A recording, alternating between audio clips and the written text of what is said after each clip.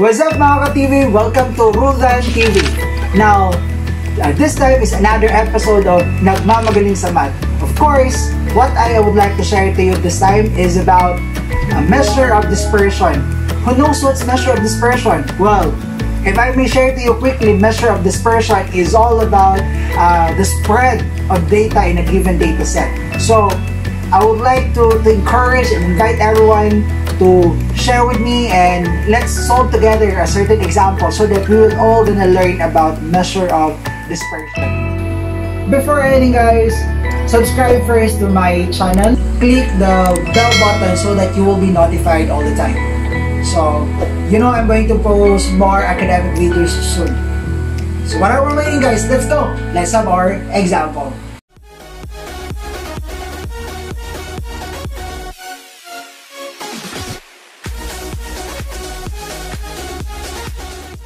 We're talking about measure of dispersion. Specifically, we're talking about variance and standard deviation. So, here I have an example and we will work with this example. Let's start with, let me read to you first our example. It says here, the daily rates of a sample of 8 employees at GMS Incorporated are 550 pesos, 420 pesos, 560, 500, 700, 670, 860, and 480 pesos. Now, we talk about measure of variability or dispersion or spread of data. Data is being measured in terms of standard deviation. How many standard deviation a particular observation or scored away from the center or the focal, or which is referring to the mean. Now, to solve this one, let me start by sharing to you our formula.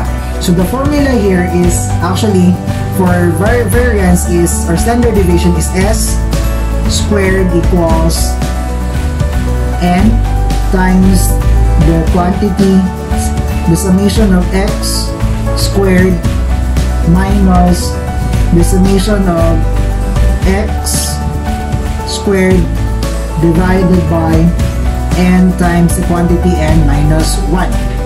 Okay, now based on the formula, this is how we measure the variance.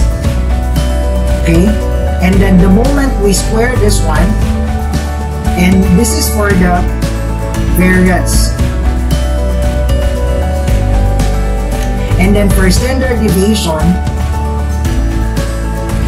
we just simply find our standard deviation is the square root of our variance. Technically how we solve for standard deviation. It is just the square root of our variance. So let's start. First is we need to complete the table. You notice that there is more in our expression here. There is actually values of x. X is here refers to our given data set. Now we will do this one. Let's start with the table. First column is equivalent for, or it is for our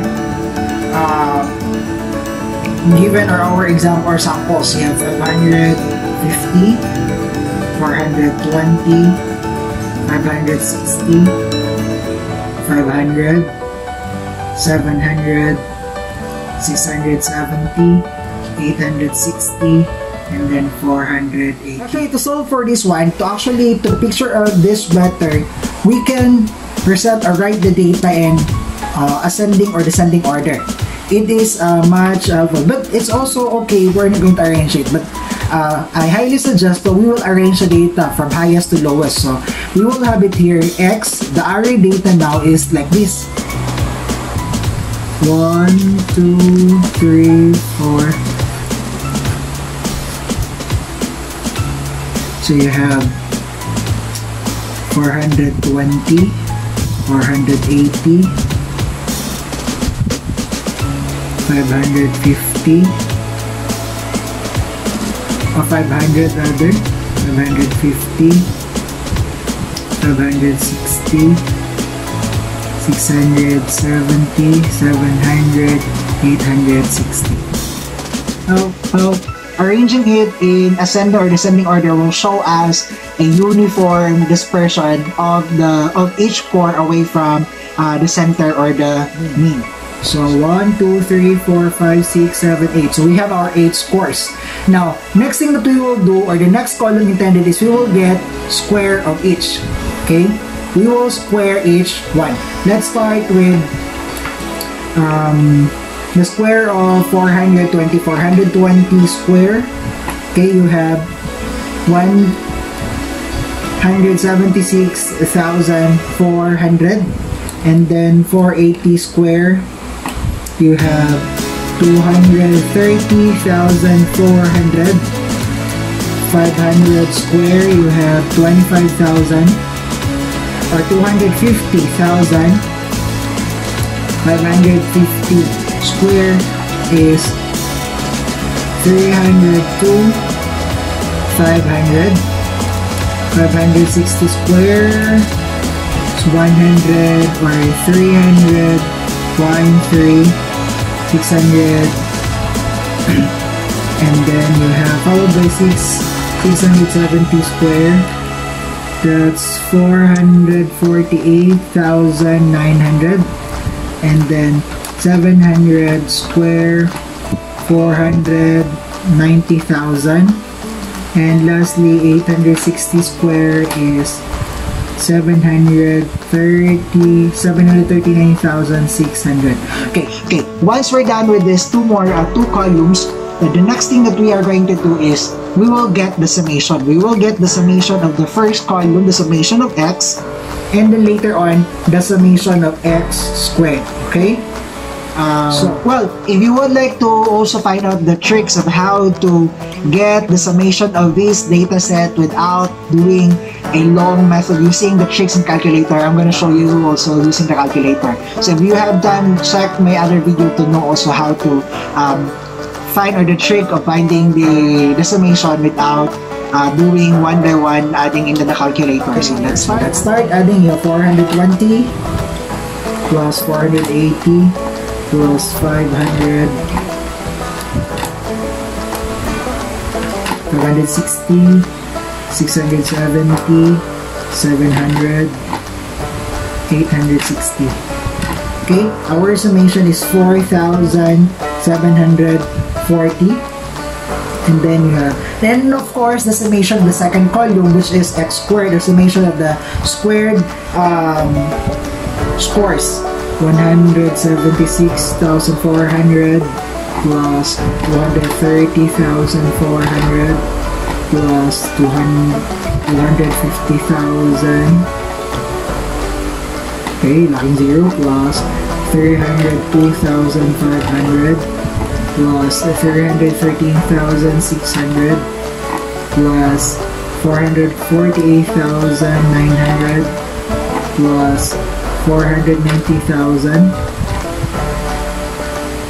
plus 739,600.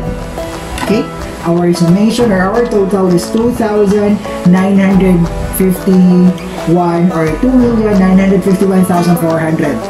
That's our summation. 2,951,400. Okay, once we have this, we just simply substitute it in our formula. Now, if going back with our formula, you notice there is n. Of course, to find the value of n, it is simply referring to the sample size, how many scores or observations we have. And to do that, our n here is, of course, it refers to 8 employees. So we have n equals 8. And then our summation of x equals 4,740.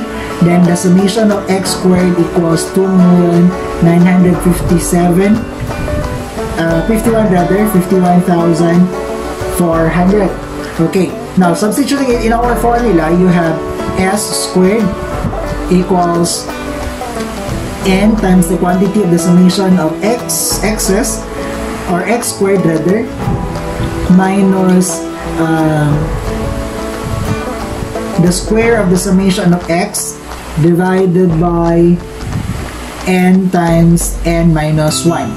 Okay, so substituting, we have n is 8 times our x squared, that is, it's here, x squared is 2,951,400 minus sorry, we lock square, and then the summation of x, the summation of our x is 4,740, then we square that one, divided by 8 times 8 minus 1.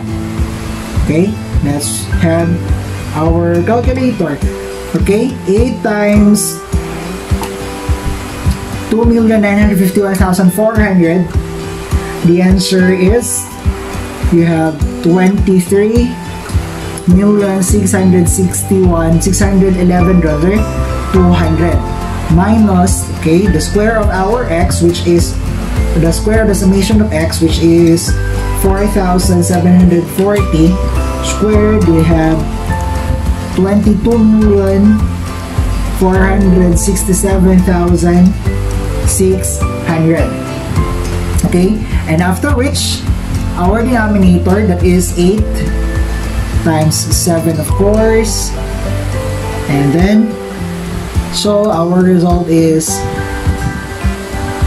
minus, we subtract the numerator, we subtract this one, the result is 23,611,200. That's 1,143,600. Okay, and then divide this by, of course, the product of 8 times 7, you have 56. Okay, approximately, we divide now 1,143,600 divided by 56. We have 20,421.43. Okay, we approximate our result into 2 decimal places. Now, this is for our variance s squared. So variance is equivalent to 20,421.43. Now the next thing that we are going to have is to get the standard deviation, okay, which is the square. By the way, this is essential, or this is done because, or we do this one because you notice as we compute the variance here, we square the value. You notice we square the value here. Now, it's like technically we're going to remove the squared value. That's why we are going to find the square root of our variance again. That is to remove the concept of the squared value of each score. And thus, we call now that result as standard deviation. So, let me just continue. Where should I continue? Okay. We have s squared, or sd rather, equals the square root of s squared, which is our x, or the square root of our s is 20,421.43. So we're getting the square root of that. That is the square root of 20,421 or 421.43. Approximately we have 142.9. As we rounded in 2 decimal places, 0.9 or 90. So this is our SD. Now, to measure variability for ungrouped data, this is the whole process. So you notice, this is the given formula, and then we array the data to show this situation here, and then we arrive with this result. There you go. That is how we solve for